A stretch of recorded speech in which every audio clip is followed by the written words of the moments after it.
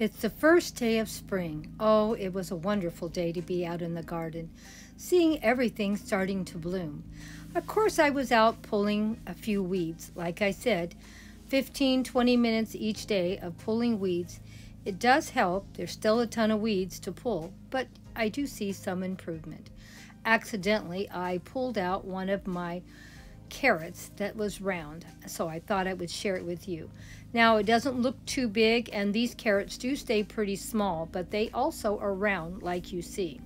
They can get a little bigger than this, but not too much bigger. So if you ever want to try to grow some round carrots, now you know what they look like, and they're great for salads. You can take a little knife and just slice 3 or 4 little circles off those carrots. Very tasty, and the best part of all, so easy to pull out because they're small. So I have these growing in my green stalks, and believe it or not, I had a few weeds in there. So I thought what I would do is share my little accident with you. Isn't my carrot cute? Hope it encourages you to think about growing some of these round carrots. Now let's see what else I have. First day of spring. Thought I would just share a few of the things blooming in my garden at the moment. More poppies in the backyard also.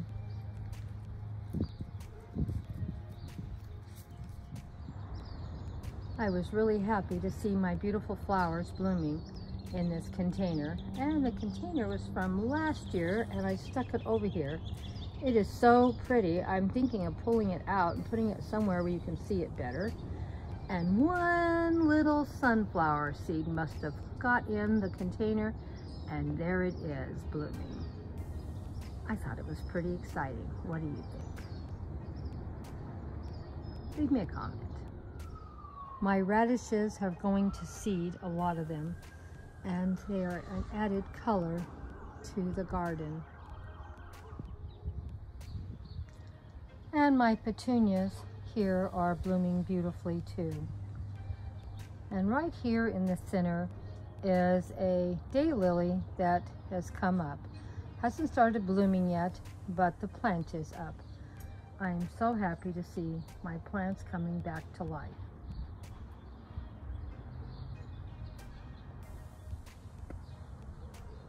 These succulents have been looking beautiful for the last couple of months. I just love these. I'm going to take some cuttings off of these and make some new plants. Spring is here now, and I can't wait to see what's going to be blooming. I have several of these beautiful geranium plants over in this area. I've had them for a couple of years. I do need to get some weeds and some grass pulled out of this area, but except for that, they still look great. And another wonderful thing, they have been blooming now for at least a month, maybe 2 months. So I have been really happy with them. I think these are my favorite geraniums that I have in my garden. I may try to take some cuttings and make some new ones because I love how these look and the flowers last so well on them. I've had these plant, I don't know, probably like maybe 5-6 years. There's some grass in here, it needs to be pulled out, but in another month, or maybe even sooner, this whole little mound of plants will be full of flowers for us to enjoy. And I'll probably do a few fairy gardens over here, but I need to get some of the grass cleaned out. And sad to say, I had some of it damaged. I think a gopher came over here and damaged it. But we'll just do the best we can with what we have left. There's still quite a bit. The plant is moving over into my lawn, and I really don't care, so I'll just mow it like I normally do and leave it alone.